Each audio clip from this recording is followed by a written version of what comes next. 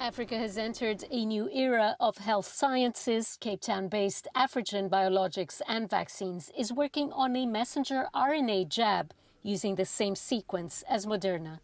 The goal to produce mRNA vaccines to suit low-income countries.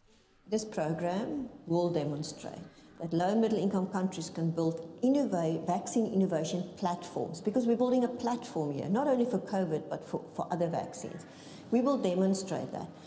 Changing the narrative requires people to accept, support, and believe that we can replicate this. Being part of this hub in Cape Town, I feel is like a beacon of hope to low middle income countries. There are vast challenges, not only equitable distribution of vaccines, but also building an ecosystem of biotechnology, the biomanufacturing pharmaceutical space.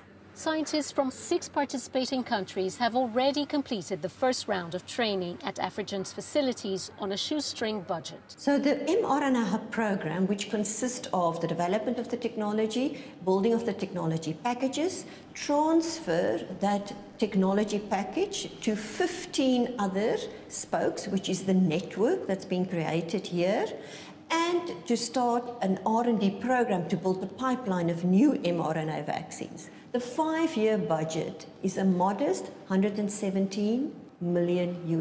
That is 1/5 of the cost of some of the large vaccine facility development.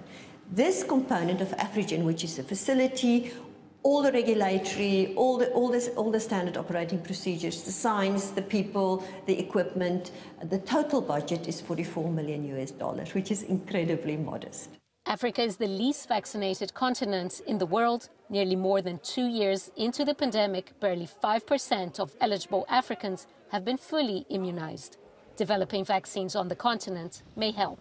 In Africa, we still experience vaccine hesitancy. It's a real challenge.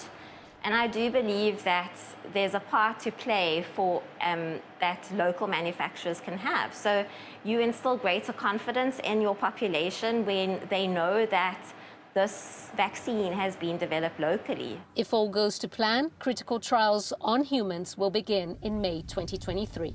It's hoped this facility will become an African solution not only for COVID-19, but could be extended to cover the development and manufacturing of future mRNA vaccines for other key diseases such as malaria, HIV, and tuberculosis, diseases that the West is less likely to invest in.